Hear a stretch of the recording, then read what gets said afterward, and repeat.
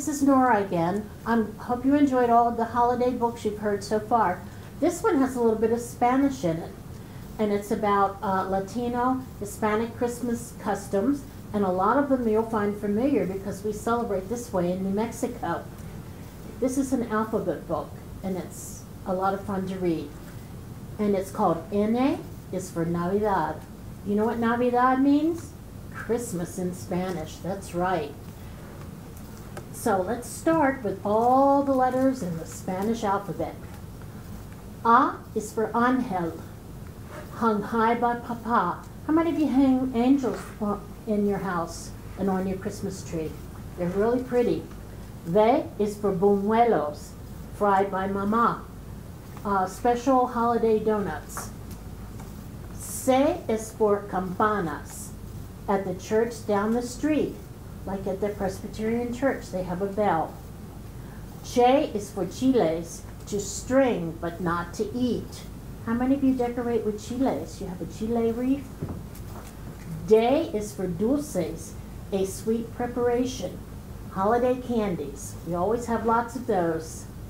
A is for estrella, a bright decoration.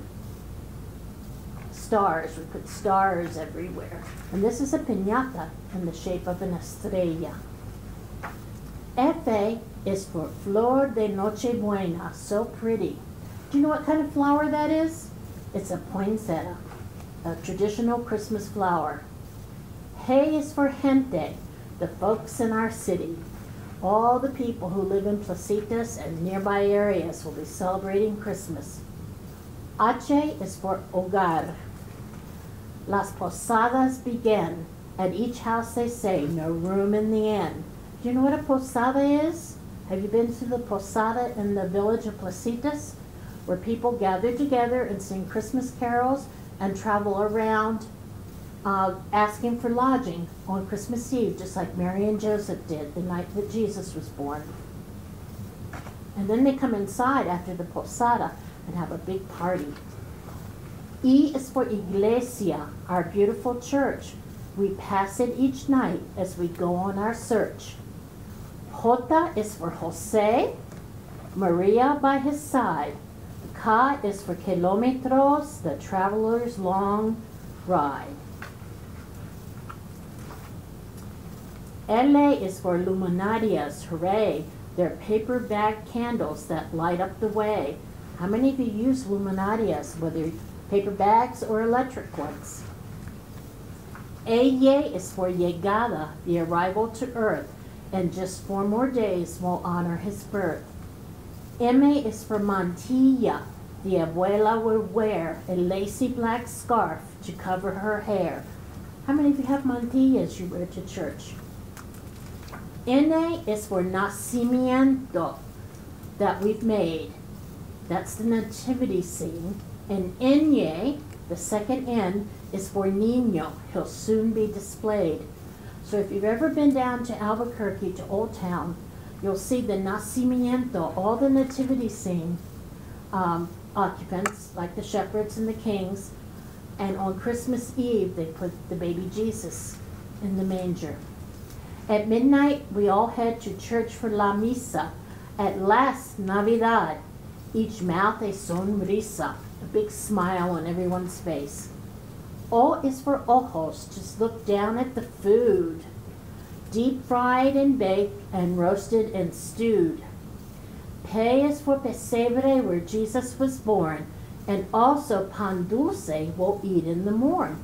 How many has sweet treats on Christmas morning? Q is for quesadillas, delicious. Tia has cooked them, so guess who does the dishes? Everybody else. R is for risas. We laugh at the joke. Tio has tricked us again. We're still broke. He won't let them get a hold of the money. R is for arroz. Rice to go with the beans. Company's coming. We know what that means. S is for sacerdote, the priest, who's here as our guest. He's joined us for supper. We're acting our best. We all have to act our best when we have company. Te is for tamales, our New Year's Eve treat. U is for uvas, the 12 that we'll eat. There's one for each month of the upcoming year. We eat them all quickly. Salud and good cheer. We all eat grapes. We eat 12 grapes for good luck in the 12 months of the new year. V is for ventana. We look to the sky and pick the star that the three kings traveled by. W is for wise men. Tres reyes, three kings. X is for excelente, the feeling he brings. Y is for hierba, the camel's main dish. That's the straw. Z is for zapatos, so we'll get our wish. We set out the shoes and the wise men come through with presents and candy and blessings for you. So the camels eat the straw and the wise men leave little gifts in the shoes, like when you hang your stocking on the mantle. A long wait till next year to find a posada. But what could be better than Christmas? Well, nada. Nothing's better than Christmas. We hope you enjoyed all your holiday stories. Feliz Navidad means Merry Christmas in Spanish.